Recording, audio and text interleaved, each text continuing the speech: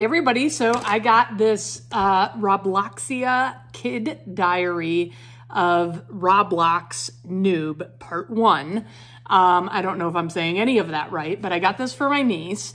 It is a 5-story collection of Roblox games. They're themed books. So we have Piggy, we have Bee Swarm Simulator, Mad City, Rogul, and Christmas Special. These are awesome. My niece is obsessed. It's easy to understand for kids in elementary school all the way up to middle school. This can help improve their literacy, expand sort of their, vocabulary. And it's a great way to kind of turn off your screens, whether it's an iPad or an iPhone or a TV, without losing the thrill of gaming. She's super pumped about this. I very highly recommend it. And I hope you enjoy.